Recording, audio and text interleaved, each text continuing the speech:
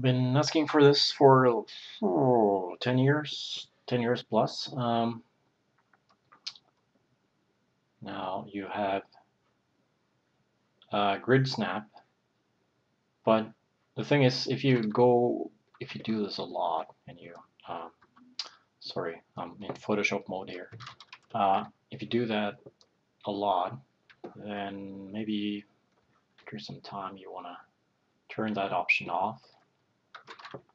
You have to go in here and then say none, because you don't want that window open all the time. And then maybe you want to tweak this a bit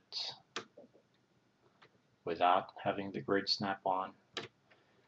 And then you gotta go back here again, turn it on, close, because let's face it, this is just taking too much space, and you don't want to, hide it down here or anything like that.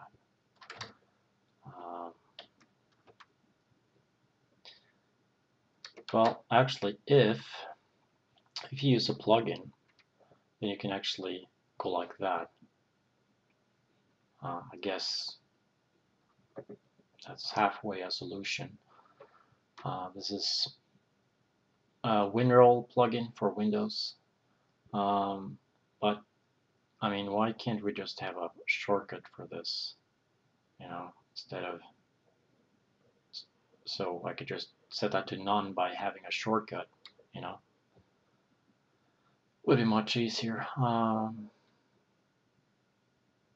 Or alternatively, hold down a key. I don't know. Maybe with the snap drag tool on, maybe you could hold down, for example, the V key or something like that to temporarily turn that off. So you could move that. So you hold down V and you move that as you want, and let go of V, and then it switches back to fixed mode, and you can then snap it again to that snap value. Yeah. So